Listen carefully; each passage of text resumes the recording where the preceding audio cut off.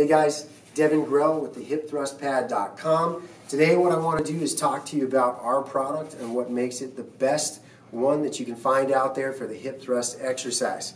Currently people are using the neck rolls for squats, and they're also using the Blue Balance Pad. Both of those work decently well, but the main thing I want you to remember today is that the neck pad was made to protect your neck.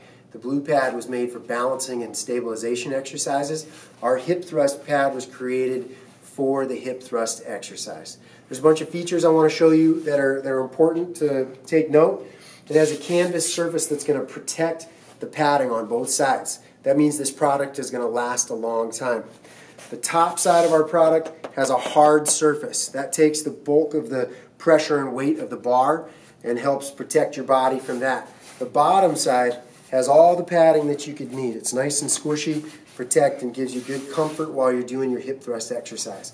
And then the most important part for us is our patented multi-layer well technology that's going to help protect your pelvis while you are doing the hip thrust exercise. The trainers that gave us a lot of feedback while we were developing this product were always complaining whenever we used a flat surface about pressure in their pelvis, even though they were getting the comfort they wanted in their hips. And so we went ahead and took care of that. You can check out that technology on our website. It talks about that. Now I'm going to show you how to use the product.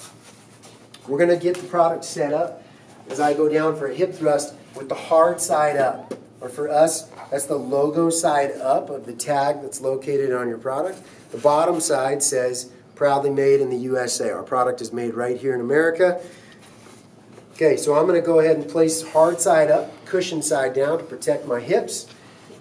Find the midpoint with the bar, pull it on, okay? Slides right on top, lift those knees up to get the pad in position, up onto the bench, and hip thrust away.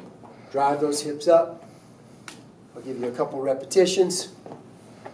Okay, drop back down, slide the bar off. And that's how to use the hip thrust pad.